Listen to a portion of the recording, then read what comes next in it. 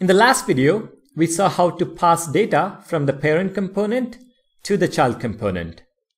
In this video, let's see how to intercept a change in the input property value and perform some operation. To keep things simple, I have removed the alias and also the default value. So the input property right now is just logged in of type Boolean. Alright, right now you can see that we have 2 lines of code to display the appropriate message. Welcome back and please log in. Instead, let's create a single property and assign the appropriate value. To do that, we need to intercept the value passed in from the parent to the child component.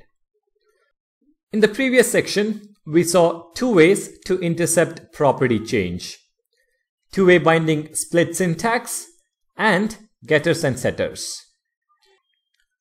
We are not dealing with two-way binding right now, so we can't use that. But we can definitely use getters and setters. Let's see how. Now, if you can recollect, the first step is to create a private property. So this is going to be private underscore logged in of type Boolean. The second step is to create a getter. So get logged in returns a Boolean value, which is nothing but this dot underscore logged in. Third step is to create the setter. Set logged in, which accepts a parameter value of type Boolean and assigns it to the private variable logged in. So this dot logged in is equal to value. Fourth and final step, because logged in is passed as an input from the parent component, we need to add the input decorator. We are basically telling the component, hey, the setter is an input property. So we are going to add @input. Alright, with these steps, we have now achieved what was already done in the last video. But the setter makes it possible to intercept the value change and execute additional lines of code. So now I can create a new property called message of type string. And in the setter, I can check if the value passed is true or false and set the appropriate message.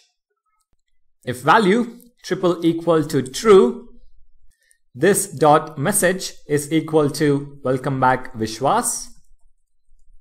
Else this dot message is equal to please log in.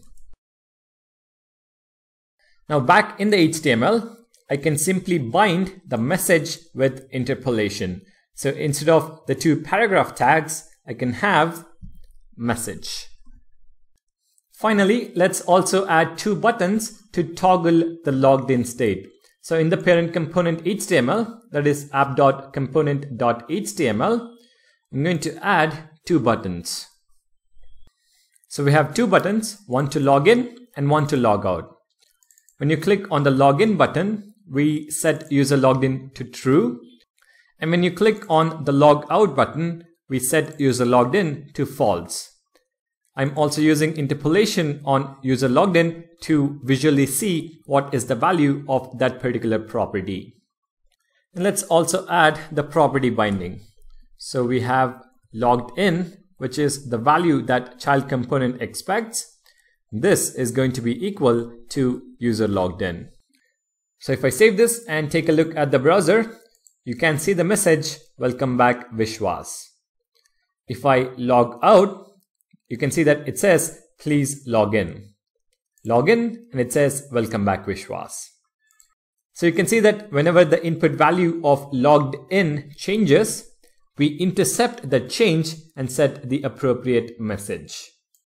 So based on the value that is passed in, you can execute any logic and assign values to any properties in the component. That is a really useful feature during component interaction. Alright, in the next video, let's take a look at another approach to intercept the change in an input property value. I'll see you guys in the next one.